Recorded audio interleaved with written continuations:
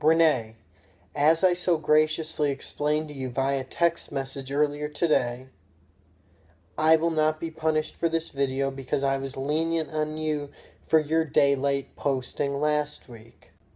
The same standards should apply to the world's most important nay, me, as they apply to you, the world's second most important nay.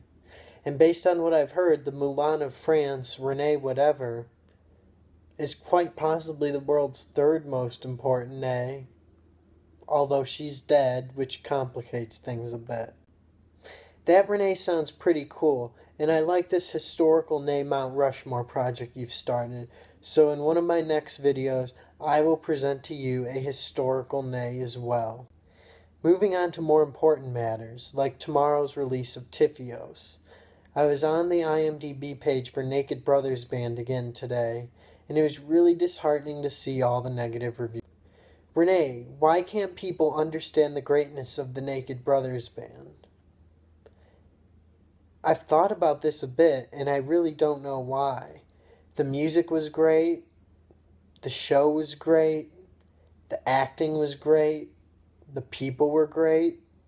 The reviews should be great, shouldn't they? In other Tifios news, do you have any plans to see the movie tomorrow? I guess since tomorrow is also technically my day to post, I may not hear back from you for a while on that, although I could text you.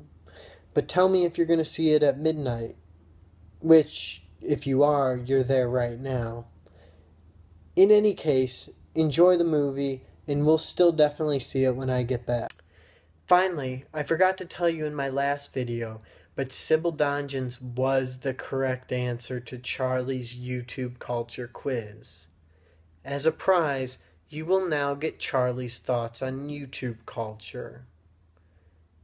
These will end the video, so I'm going to say bye now, and I'm going to say take it away, Charlie. Hi, Renee. I think YouTube culture is fun. Fun for everyone.